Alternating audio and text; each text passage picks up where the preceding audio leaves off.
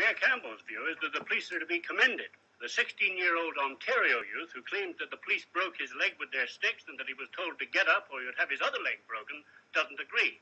He and his mother have launched a lawsuit. I asked the mayor how he could ignore the dozens, even hundreds, of reports about police behaviour. Police did a most commendable job. Pictures I've seen in the local press, there's a lot of discussion of using riot sticks with one hand. The pictures I saw showed them always in two hands.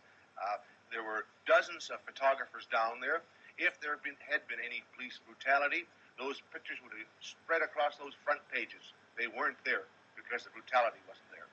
Well, there's television film of police whacking people across the head and so on with these riot sticks, which you yourself said you would pay for if council wouldn't bring them in.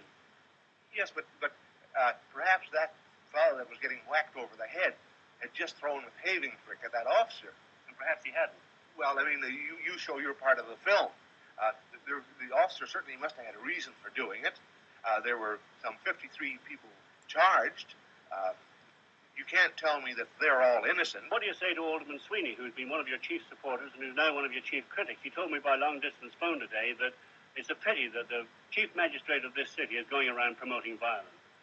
Well, I'm not promoting violence. I hope that violence will go away. That's the last thing I want in Vancouver is violence.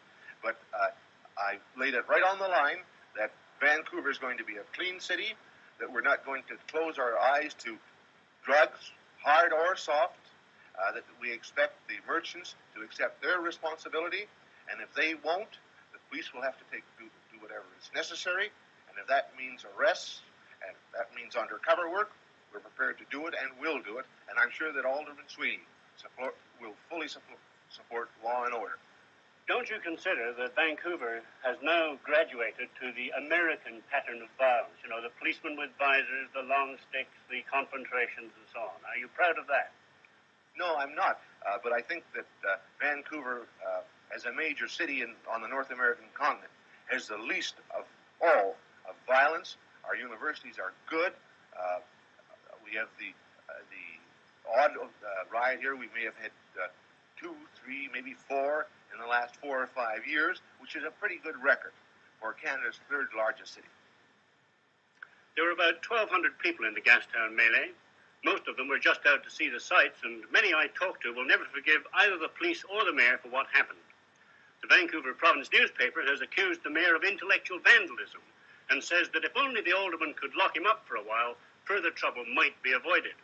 But judging from the hotline programs, Tom Campbell still Tom terrific to thousands.